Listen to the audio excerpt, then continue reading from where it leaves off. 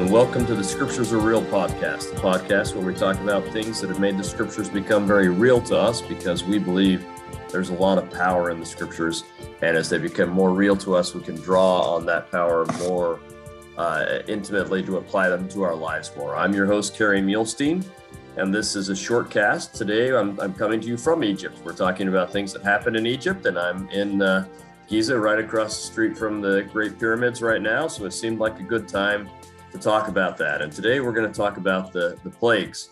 And I believe that the plagues were set up in a way that God set them up in a way that would symbolically speak to not only Israel, but people all over the ancient Near East. We've said a number of times that God speaks to people in the language they're expecting. And since these people expected symbolic action, he used that. So I think he spoke using symbolic action by setting up kind of a showdown, really, that would teach things to them. And I think that the plagues are really set as a divine conflict, a contest between Jehovah and Pharaoh. Pharaoh, who is thought of as being semi-divine and representing the gods of Egypt, but this is a contest between Jehovah and Pharaoh. So, for example, the Lord says specifically, I will get glory through Pharaoh. Or a little later, he says, see what I will do to Pharaoh. Or in the Song of the Sea, which is the great song that is in Exodus 15, he twice talks about how he has done this to Pharaoh. He's cast Pharaoh into the sea, or he's cast Pharaoh and his chariots into the sea. So he's very specific about setting this up as a contest with Pharaoh. And in Exodus 9, verse 16, he says it this way, and in very deed, for this cause have I raised thee, meaning Pharaoh. So for this cause have I raised you up, Pharaoh, for to show in thee my power, and that my name may be declared throughout all the earth. So he says he's actually raised Pharaoh up as king and as this glorious king for the very purpose that he can then show who is really powerful and who is really God. And so I think that the stage is set for this to be a divine conflict between the Pharaoh and Jehovah. Now, many people have tried to approach this, and I've done it myself, where you go and you look at each plague, so the plague of frogs and the plague of the water turning to blood and so on, and you see if you can turn this into you look if there's a specific thing Pharaoh's supposed to do for the river or about frogs or something like that. And it turns out for almost all of them, you can find that. Pharaoh is in charge of something about what we're seeing there, about making the crops grow and about the herds reproducing well and so on.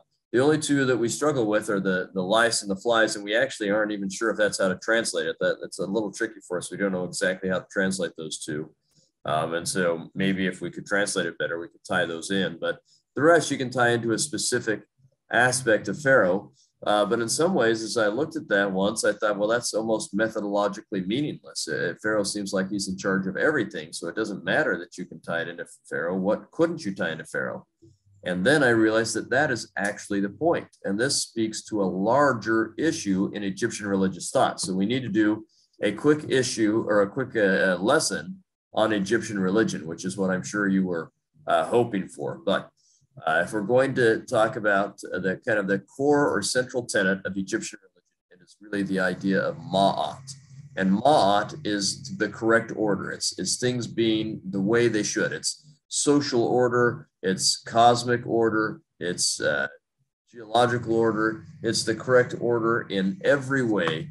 Everything that you might do with in any aspect of creation, if it's going to be the right way, the way things should be, then it was in Ma'at.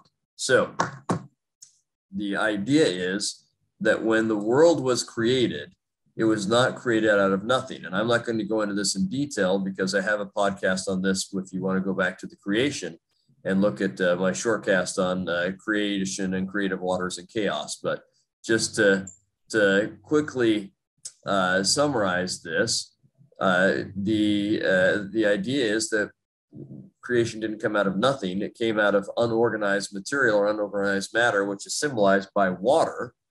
And then when creation happens, it's the organization of dry land in the midst of the water. And that symbolizes the beginning of creation. And for the Egyptians, that also the idea was that everything the sun encircled was that which was the firmament or the dry land or the created area, and the uncreated area was water or watery chaos. When it was created, everything was in a perfect, pristine, or Edenic state. You could say it was in the state of Ma'at. That's how they said it. Everything was exactly how it should be. The problem is that at some point, Ma'at was disturbed and Isfet or chaos was introduced. So to be clear about how this works, there are different stories in Egyptian religious thought as to how this happened. One of them is that mankind rebelled against God by being too loud, or in some other way, mankind rebelled against God, and that disturbed the right order and introduced chaos. Another version of how chaos is introduced is that everything is going great as Osiris is the king, but his brother Seth is jealous, so Seth kills Osiris, and then Osiris has to be rescued, and we'll talk more about that later, but that's an introduction of chaos or Isfet and the disruption of Ma'at. So after this, Egyptian religious thought really focuses on and circles around the idea that chaos is always trying to overcome Ma'at, or chaos is trying to overcome order. And in order for us to survive in any way, you have to have Ma'at continually being put in the place of Isfet or chaos. Ma'at has to be restored. You have to get back to that perfect, wonderful, pristine state, or else entropy or complete chaos will overcome creation. So the king really has two primary jobs. One is to destroy chaos. And you do that, it's called Isfet. You destroy chaos, and you can see images of the king offering, say, a wedget eye that will spit, or a uraeus that spits out and destroys chaos. Or one of the prototypical ways we see the king destroying chaos is by destroying foreigners. Foreigners kind of become Isfet or chaos incarnate. And so as the king smites or kills or destroys or conquers foreigners, that's seen as a way that he destroys chaos. So you destroy chaos and you replace it with Ma'at. So then the other primary duty of the king is to offer Ma'at to the gods. He gives them order as an offering. He makes things the way they should be. And so this is what the king is supposed to do: get rid of chaos and uphold Ma'at. So I would say, knowing that, we should also then understand that the plagues represent every element of the Egyptian world transformed into chaotic form, whether that's the water, the frogs, the lice and the flies, the weather, the sun, the crops, the herds, everything goes chaotic. We could say all hell breaks loose, but that is something that's not supposed to happen. The king's supposed to make sure it stays in order, and instead it goes completely chaotic. And so the king is failing. And in fact, what happens is when chaos breaks loose, the king wants to control it, but he can't. And instead, he has to each time go to Moses and ask Moses to supplement or to supplicate God. And God then ends the chaos and brings the order. And so time and again, Pharaoh fails in getting rid of chaos and restoring order, and God succeeds time and time and time again. Now that's really powerful and powerfully speaking, but it's becomes even more powerful with a couple of the plagues in specific ways. Because again, as we think about this religious thought of the need to get rid of chaos and restore order, for the Egyptians, that is really symbolized most of the time in some kind of rebirth, whether that be the sun going down at night and being born again. Well, let's just look at some of the cycle of rebirth that is affected by the plague. One of the great symbols of rebirth is that every year the Nile floods and that watery chaos covers the land, but then as it starts to recede, the dry land appears.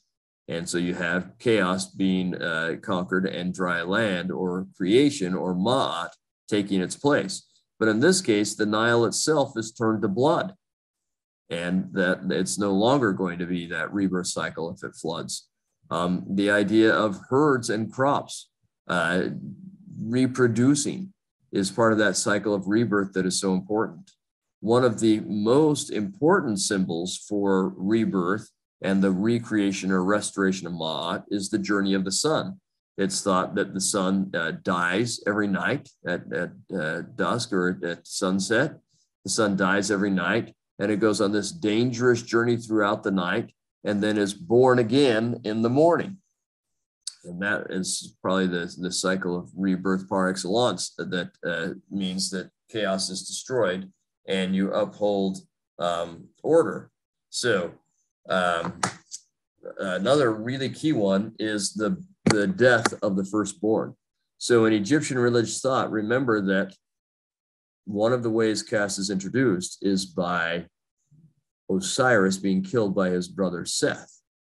And Osiris would cease to exist except for his wife Isis, and then with the help of her son, who, it's interesting because her son is able to be born because of this, but somehow he is already, even before he's born, he's already existing and able to do this. Anyway, Horus and Isis save Seth's afterlife.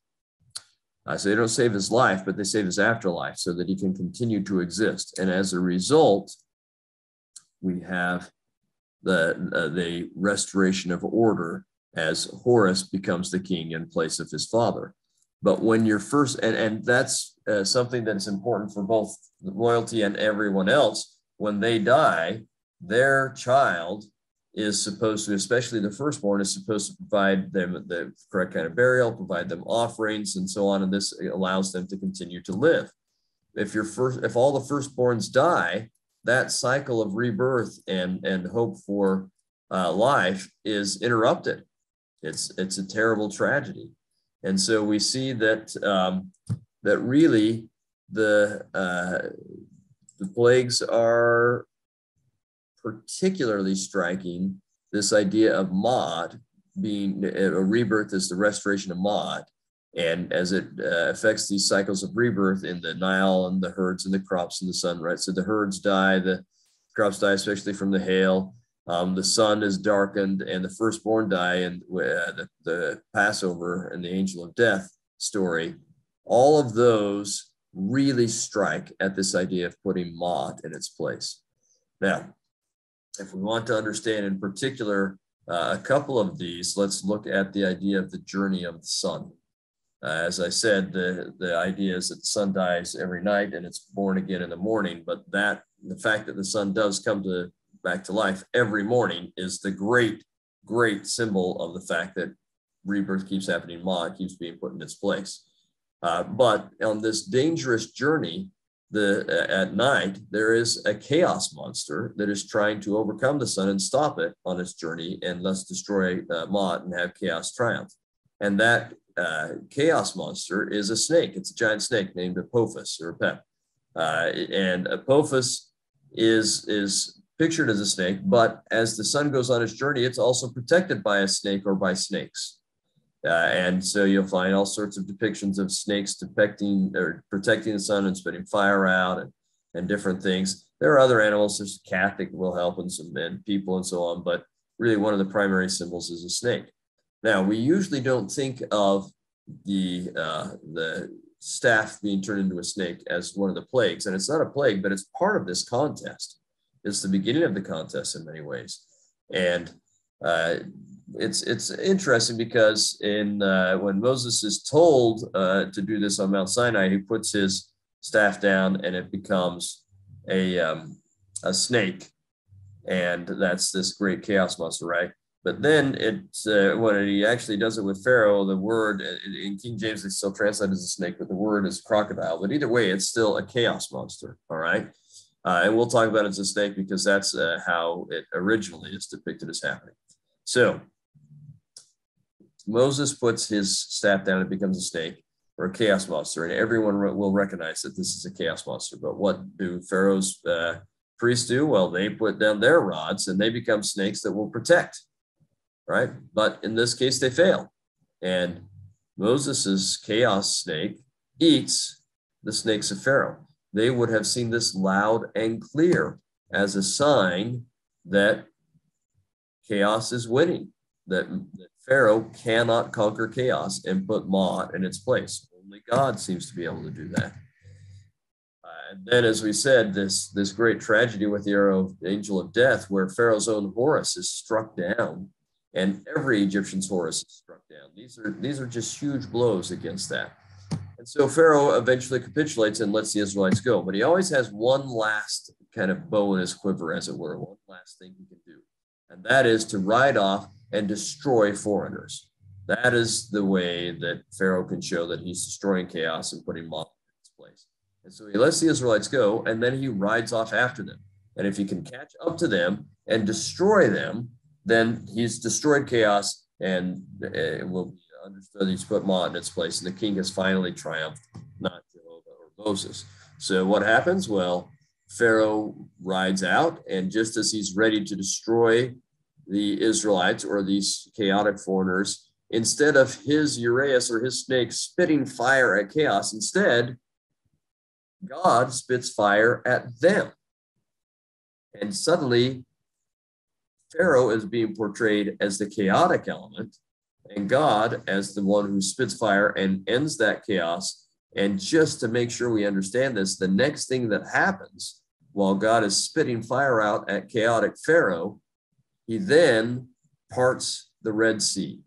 And think in terms of removing the chaotic water and creating dry land.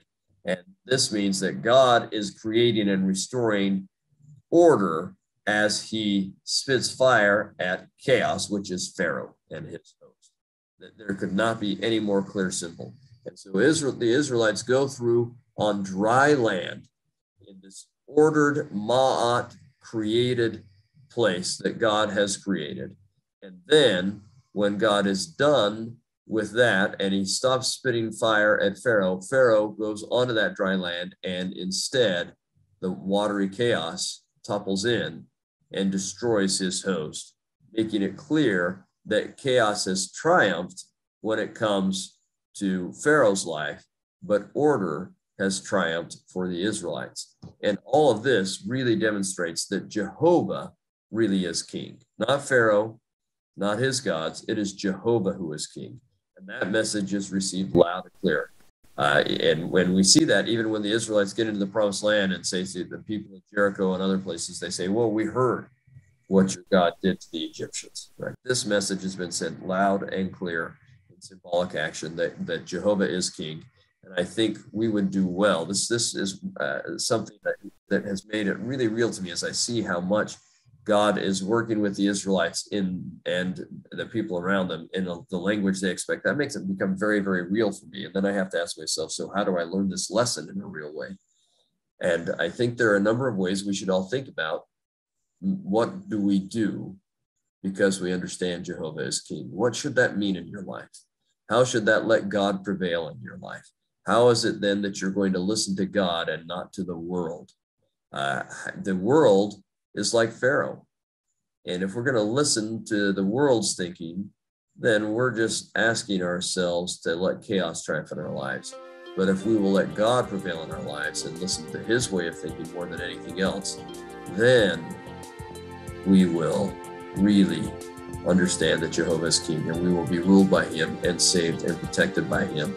It is my hope that this can happen for all of us. And I say this in the name of Jesus Christ. Amen.